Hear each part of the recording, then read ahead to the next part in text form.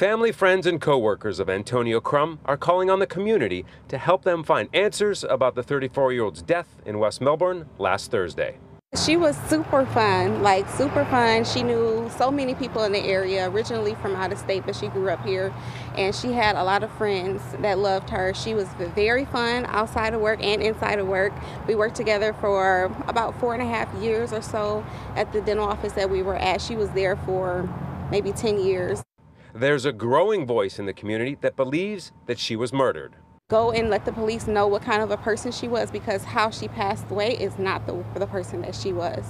It's very shocking to us. You know, the details that we have gotten is very shocking, and we just really want the West Melbourne Police to get out there and find out what happened to her. We reached out to the West Melbourne Police Department on Antonio's case, and they sent West 2 News this statement.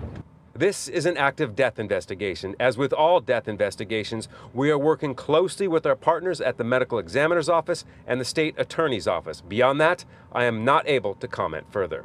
Antonia's family and loved ones are organizing a candlelight vigil for her this Sunday at West Melbourne City Hall. In Brevard County, Scott Heidler, West 2 News.